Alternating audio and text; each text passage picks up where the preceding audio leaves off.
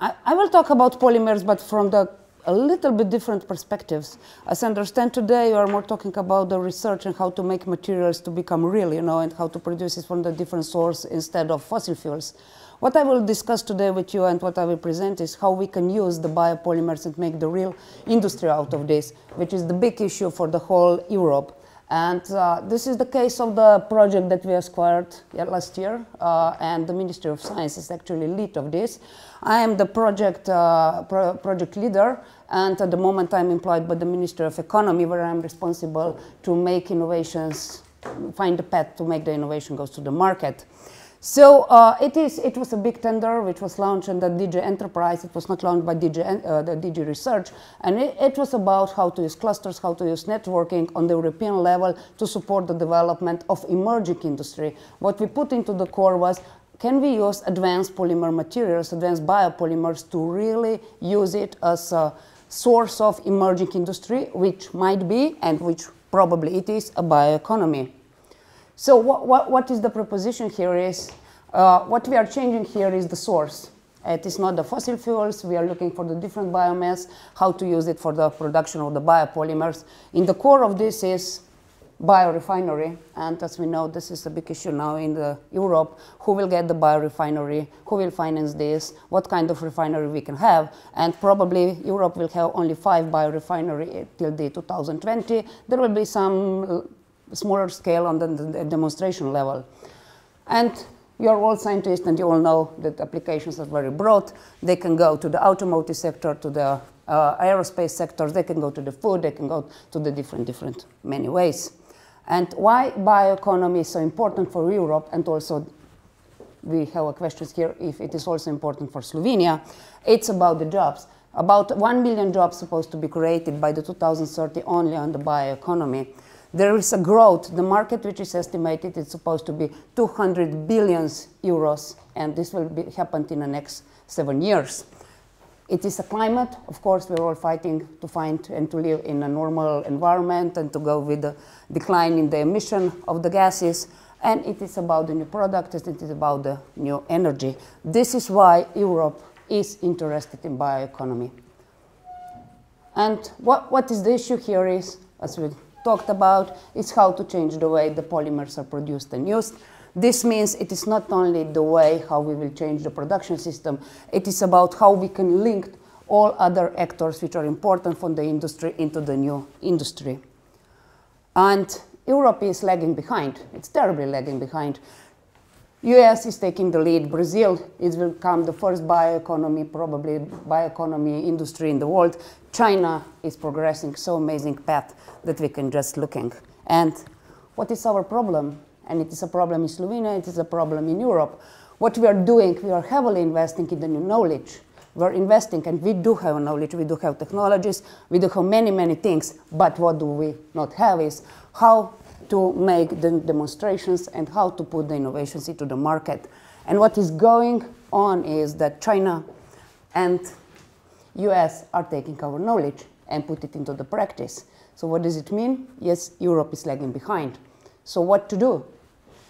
We have many fragmented things in Europe which are not actually linked. It's about the chemical, forest, energy system, and farmers and agriculture. We do not link them. What we have to do is to link them to the system, which will be combined with the different value chains with different actors. It is a big issue. And Europe is putting a lot of money into it. How to do it, on which ways, how the regions can interfere, what can be our role as a Slovenia, as Italy, as Slovakia. I don't know how we can do it together. And I will be here on the case of Slovenia. What we have? We do have knowledge, we do have biomass, in particular in wood, and bio-waste, agriculture waste. We do have many years of research and development, putting resources into the research and new knowledge. We do have even some pilots line, we do even have some demonstration, we do even have some bio-based products, and some of them are even demonstrated today. But, which is a little bit problematic, is industry is on the one way, SMEs are not included, clusters are not included, government is doing something, different ministries are doing different things, and we are all, yes, let's have bioeconomy. It's no way. If we will not put all these things together in one system, acting together, Slovenia has no chance to be part of a bioeconomy in Europe. Yeah, so Poly4EmI is a project supported by European Commission because they believe that we know how to do it and that we have an idea how to do it. And yes, so what we put and what are we doing? We are trying to find a new policy ways, new policy mix, how to support different actors to come together.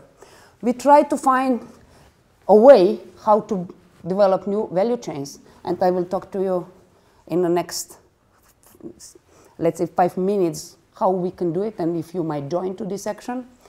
And it is about radical new business solutions. It is not solutions which are on the market now, it's on the solution that we have on the market tomorrow. And they are new. And why?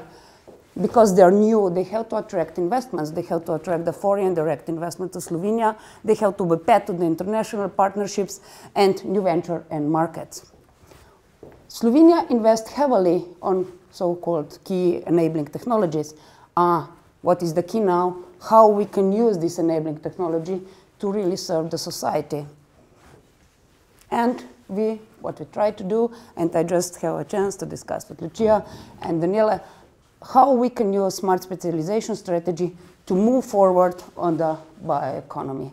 This is a chance for Slovenia, one of the rare, because we do have very limited money, really limited resources, but through the smart specialization, we might find a way to support development of bioindustry. And this is actually quite simple. What is smart specialization on bioeconomy is to go to biomass, make chemicals, go to the products, go to consumers, and try to be less and less dependent on the fossil fuels. Yeah, this is now the big issue, is how to speed up innovation. It's not only to talk about the grams in the laboratory prototype scales. It is about to start discussing kilos, tons, and megatons. And for this, we need biorefineries, right? And we need knowledge and technologies. It is really about the ability, if we are capable to do this, and how to invest smart resources that we can go to the pilot scale and demonstration, and even to support the industrial production. This is possible, and Europe strongly supports this, so we need also national government, a regional government, and international cooperation, because I do not see how to find a billion or a billion to make the biorefinery, but maybe as a macro region, maybe a chance, we can get the pilot scale, we can do it, we can test it, we can be a test bed. I think this is possible. But, of course, what we need is companies. Research is not enough. What we need is companies who will really invest on this. And how we can speed up the innovations through the Poly4EmI. Poly4EmI is not a research project. It's about how to put clusters together, how to put new value chains together. From the existing clusters, let's say, starting with the automotive cluster, tooling cluster, wood cluster, bioeconomy cluster, I don't know. Bring them together, make them discuss, put them together, and make the new linkages, and then through the cross-sectoral cooperation, find a new way for the new value chains. It is about connecting. It is about connecting people, actually. Yesterday we have a peer review discussion with clusters from Bavaria, from Saxonia, and 2 clusters from Austria.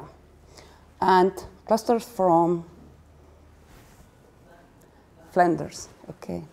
It was very, from the Slovenian perspective, we asked them, oh, how you do it, how you can agree, how you can do these things. It is about people. It's about people that do networking. It is a personal perspectives and personal ambitions, and it is about the companies in the region who are saying, yes, let's go to this direction. This is something that Slovenia still have to learn, but we believe that we can progress on this. Why this is good for the companies, It's not something that we want to do for the society. Companies should see the opportunity, should see the money, should see the capital, how they will do this. Through common action, I would say, they can better explore the opportunity. They can join the capabilities and validate their ideas, what they have. And why for this it is important for the companies is because they will see that this is the real investment of Europe, it is investment of Slovenia, or it is investment of the region, And this is important for the companies because they are reducing the risk. They know that there will be customers there because the society will work on this, that the bioplastic, let's say, will be more acceptable. And we do not have such a plastic, we want to have this plastic. So it's a big and complicated issue. What we are offering as a Poly4EmI, for those coming from the region, it's what I found really of a value added is, of course, let's discuss future trends together, put different regions with the different policies mixed together and figure out what is working for the emerging industry, what is working for the bio industry through the stress tests and peer reviews. This is something that we now know how to do it. We will be very happy to get other regions involved, that we can enlarge our knowledge. We will create, and we are creating brokerage platforms, which means that we will have different clusters from the different regions on the European level. Not on a Slovenian level, but on the European level. As I said, we already started the cooperation with Bavaria, with Saxony, and from Austria. We have some discussion already today how to do it with Italy. We are very happy, very open, also for Africa, definitely. We have quite strong collaboration with Africa in the past, so I'm really, this is not just coming from the blue. We already have it, we would like to continue. Of course, focused workshops are very important to be focused what we really want to achieve. Which kind of value chains, is it ligand cellulose, it's something else, I don't know, recycling, whatsoever. This is something that region has to put in place where we are strong, where we have resources. And we will also provide some voucher schemes for those companies, for those value chains which will really show the potential.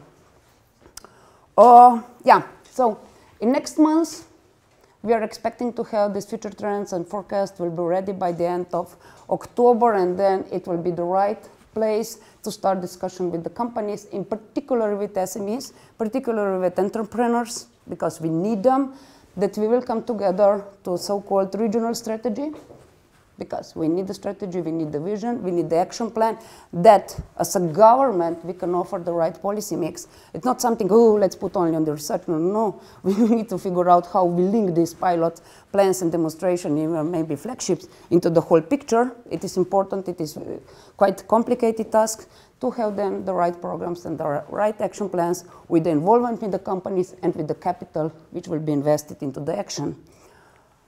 As I said, we were very open. We do not have a lot of answers right now. We have a path, we do have an action plan how to do. The project is led by the Ministry of Science. We are very proud on this. This shows that there is a dedication attitude of the Ministry of Science and Research to really invest into this. We do have partner Polymat, we do have Chamber of Commerce, we do have automotive clusters, which is one of the major users of biopolymers on the global scale at the moment, but not at automotive cluster Slovenia, automotive sector as whole. And our friends from Austria, Competence Center from Leoben, focused on polymers. As I mentioned before, this is already our new partners, and we are happy because they're much more advanced than Slovenia and Slovenian clusters, but there are several topics that we talk to them and we can enlarge our collaboration. I do have two colleagues with me today. It's Daria Radic. She is a contact point for, you can sign the letter of support, you can think about, if you can proceed, you can go to our webpage. Oh, it's not really operating, but what we have is a flyer with some more information about the Poly4EmI, and Alexis Rimets, who is an expert for the value chains. So we are here, you will have our contacts, and thank you for giving me this opportunity to talk to you today. Thank you.